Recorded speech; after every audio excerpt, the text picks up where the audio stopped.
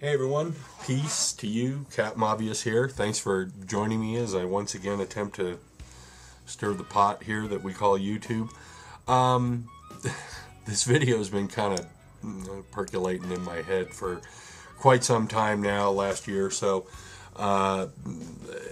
It kind of comes out of, ever since I started doing videos where I was more or less trying to play the devil's advocate for certain of the YouTube atheist community in here. I think there's a lot of fun drama going on. It's good theater, and but there's a lot of hyperbole, and there's a lot of just out and out ridiculousness, as there is on the religious side as well.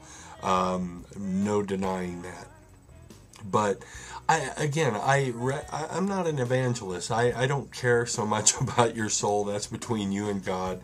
But I have tried on several occasions to play devil's advocate and point out some inconsistencies and discrepancies in certain atheist beliefs and dogmas. And so that's what I'm doing here again today. I'm back, and opinion alert, opinion alert.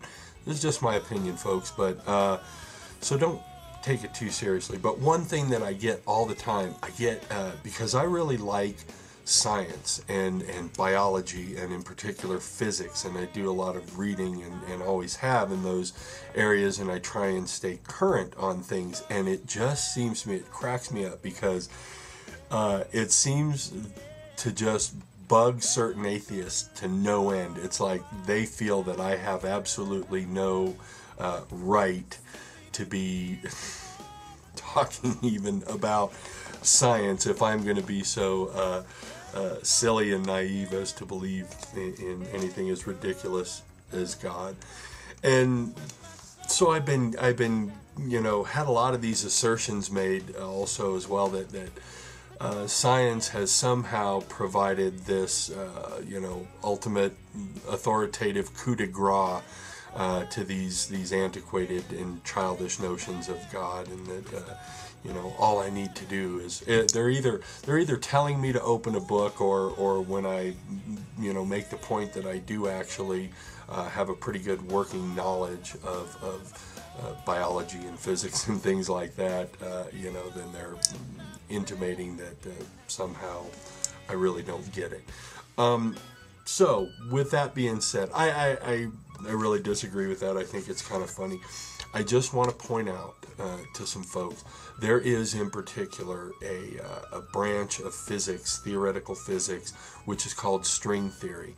And this is really fascinating to me, because I feel that string theory, rather than the standard assertion that science somehow provides this de facto refutation of any kind of possibility of the existence of God, string theory actually to me is very exciting, because in many ways I think that it might help to reconcile science and the supernatural, the something bigger out there than just chance and circumstance and big bangs and things like that, and opens up a lot of possibilities for that reconciliation to me. So what I want to do is, rather than get too wrapped up in the whole thing, string theory is simply the theory that physicists have come up with to try and explain the dichotomy between the way the Einstein's theory of relativity and quantum mechanics explain the very, very big planets and solar systems and things like that.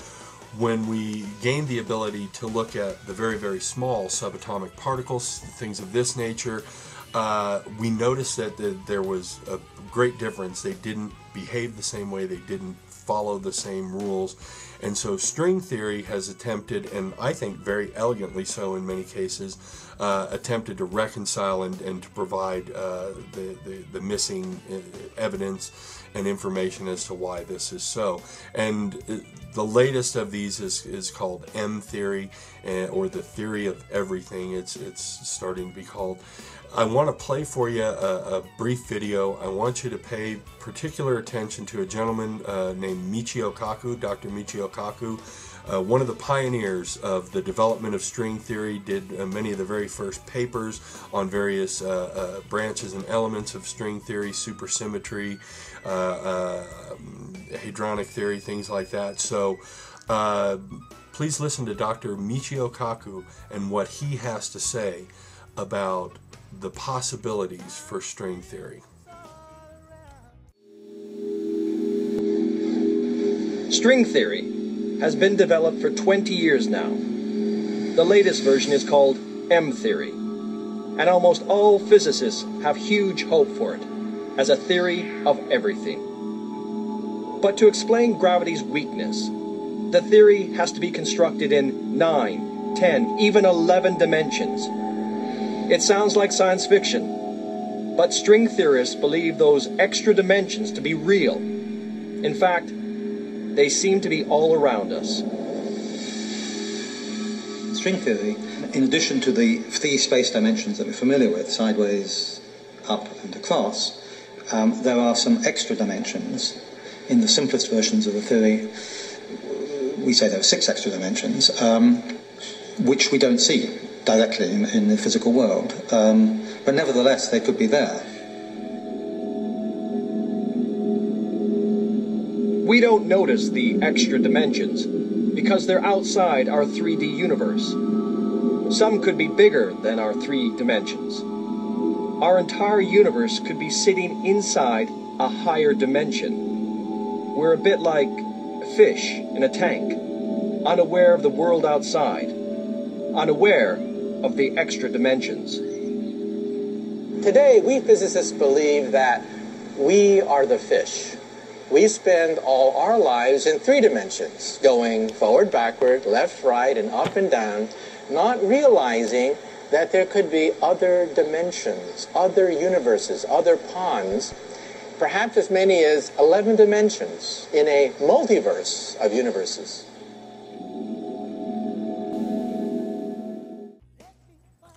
Like fish in a fishbowl, and we don't know what's on the other side of the glass. Now, I hope everyone was listening to what Dr. Kaku said, because what we have here is one of the top theoretical physicists of our generation stating his firm belief in the possibility of the existence of unseen extra-dimensional realms. We don't even know what a dimension might possibly consist of.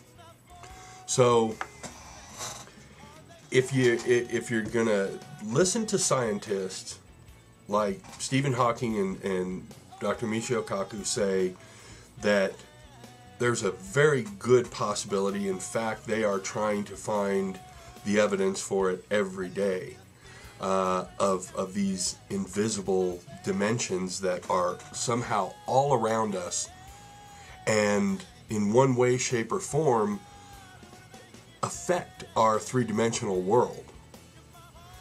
And you're not going to brand them as delusional or juvenile or any of the other epithets that are given to religious people who believe in God and unseen realms and dimensions like heaven and hell. And